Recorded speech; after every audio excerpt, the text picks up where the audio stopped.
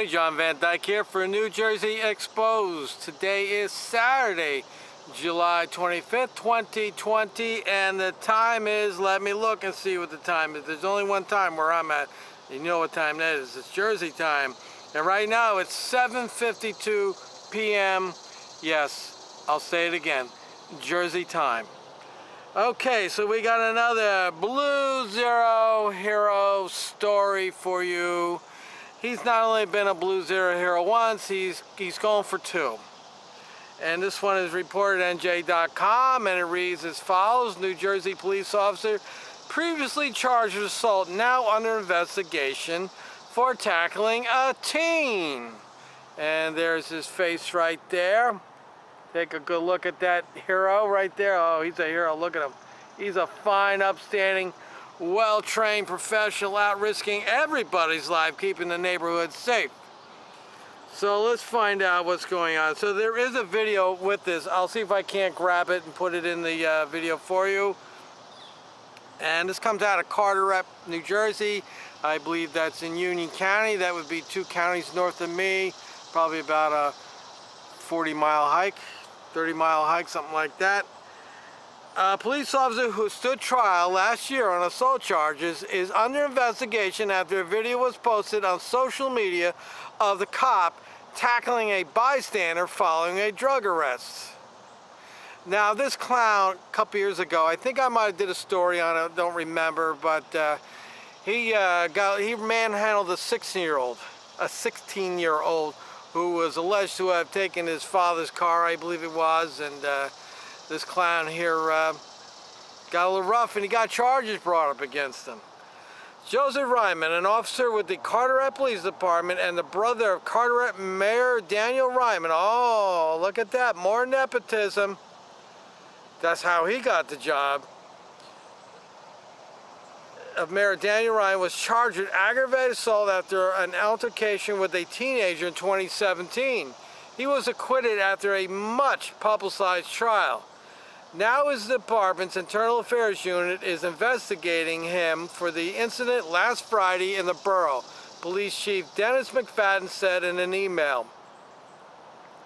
According to a statement released by the police, Corey O'Neill, 18, was near the corner of Pershing Avenue and Union Street in Carteret when 2 other individuals were being arrested. Members of the Carteret Police Department Special Investigation Unit and Street Crimes Unit had observed those 2 individuals conducting hand-to-hand drug transactions, according to a statement from the police department.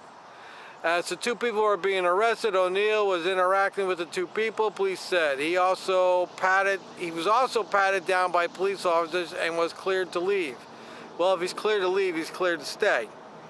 O'Neill, police said, refused to leave the area and continued to distract the officers conducting their investigation. A video of the incident recorded by a bystander shows O'Neill taking out his cell phone to record the... Well, that's what triggered the cop. He took the cell phone out. You know, cops don't like phones. They don't like cell phones. They don't like being recorded when they're out there doing mischievous things.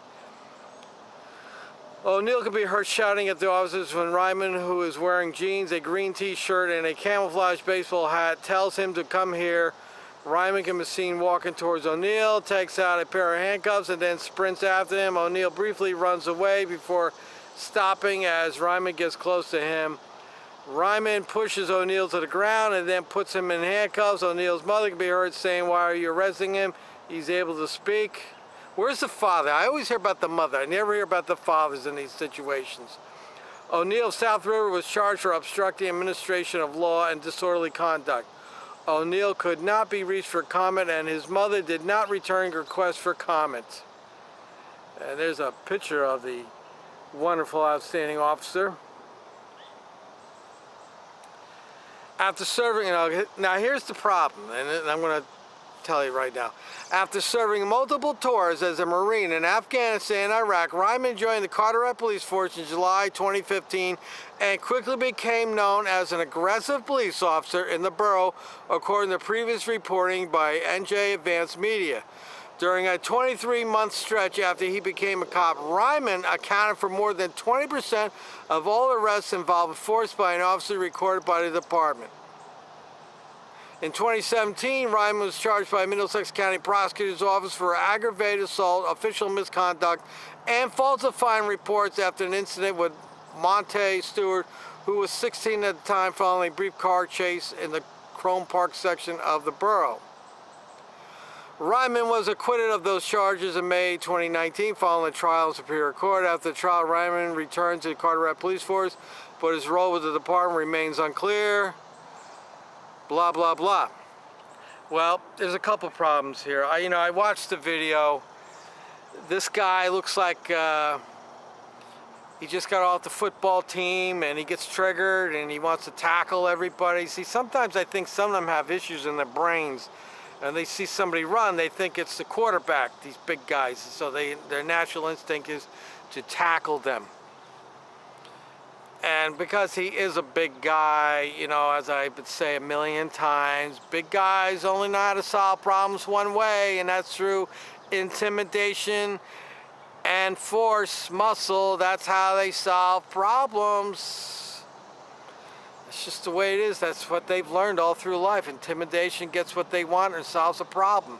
Now, the other big problem here, and I've said this before, and I don't mean any disrespect to those who served in the military. I thank you for your service.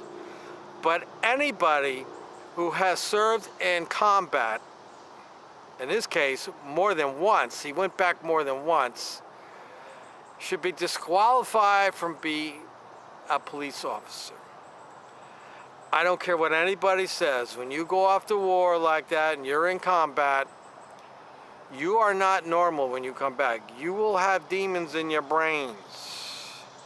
It takes a strong mind to get over all that kind of nonsense. I mean, I see a lot of terrible things in the course of my job, and I don't see it every day of my life. I just see it once in a while. Something bad comes along, and it's a little tough. But when you're in combat, you're right out there on the front line seeing it happen. You're witnessing it as it takes place. That I don't know a better way to say it, but it makes you a little up in the head there. And I don't know if there's really a way to fix that, but I don't think that people who have served in combat should be allowed to be police officers. They just shouldn't. Especially this guy wanted to go back more than one time. That tells me he likes that kind of aggressive nonsense, and this officer here is an aggressive officer, and I think it's pretty safe to say at some point he's either going to hurt somebody really bad or he's going to kill somebody.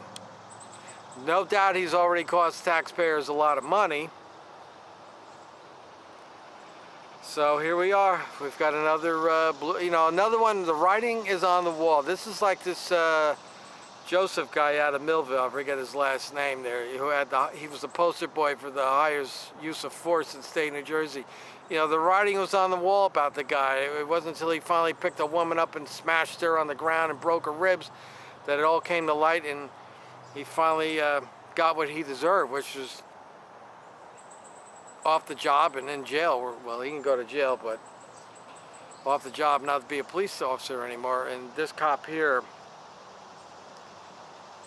mark my words, we'll be doing another story on him in the future. He needs to be removed from the force. He is dangerous.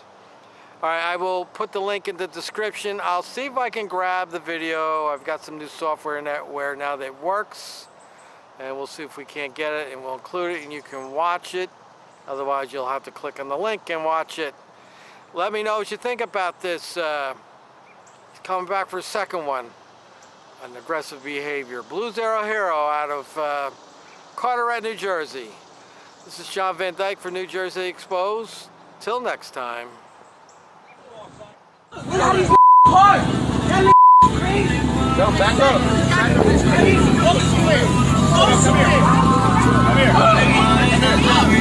Why you arrested him though? He's able to speak. Hey yo, what the f are you doing, bruh? Yo, what are you doing? He's able to speak to you. Nah, he didn't do nothing wrong. He able to speak to him. You don't grab my son up by his neck like that. Nah, get your hands off me. Get your hands off me. He's not going to grab my son up by his neck like that. For disorderly conduct. For what? For him telling, for him talking? For real? For real? For real? You don't get to run around yelling at me with control conduct. Are you serious? I'm dead serious. You ain't. So you gonna grab him up like that? He ran. You ain't grabbing. Hey, Kristen! I got the video. Relax.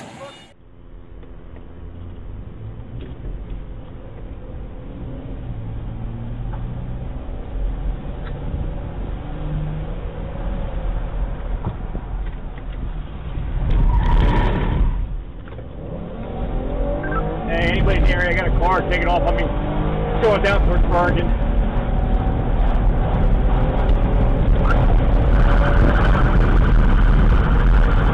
Left on Bergen! Crashed out! Crashed out!